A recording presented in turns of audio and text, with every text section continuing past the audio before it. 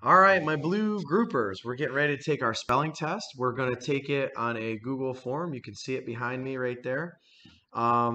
We will, you'll first take your spelling test like you normally do. You'll just write out all your spelling words correctly.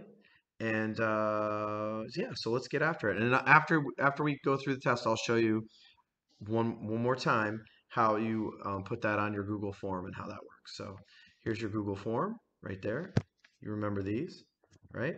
Okay, remember you guys are doing the ER, OR, IAN, and IST suffix endings, right? So without any further ado, let's set up your spelling test. So you've got a sheet of paper right in front of you, or really you should have your reading workshop notebook. We're going to go name, date, spelling test in the center, number 1 through 24 down in the margin. You don't have to do your sort on here if you don't want to, because you're going to do it on your Google form. So take a minute, pause your video, set your page up. All right, you got your page set up, pencil in hand, and here you go. I'm giving you your spelling test. Here it is. Number one, speaker, speaker. Number 2, creator, creator. Number 3, guardian, guardian. Number 4, artist, artist. Number 5, traveler, traveler.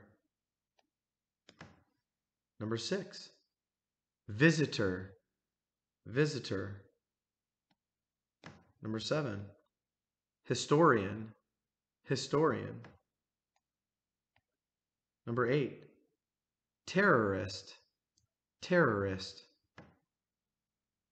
Number 9, finalist, finalist. Number 10, prisoner, prisoner. Number 11, decorator, decorator. Number 12, defender, defender. Number 13, director, director. Number 14, Australian, Australian. Number 15, specialist, specialist. Number 16, Asian, Asian. Number 17, believer, believer. Number 18, inventor, inventor. Number 19, librarian, librarian. Number 20, vocalist, vocalist. Number 21, attacker, attacker.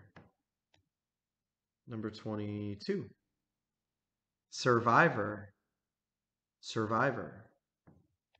Number 23, admirer, admirer. And number 24, civilian, civilian. All right, so now you have all of your spelling words spelled out correctly. Okay, let's take number 1, for example, speaker. You have it written in. Oh, not in the highlighter though, right, Mr. T? Have it written in.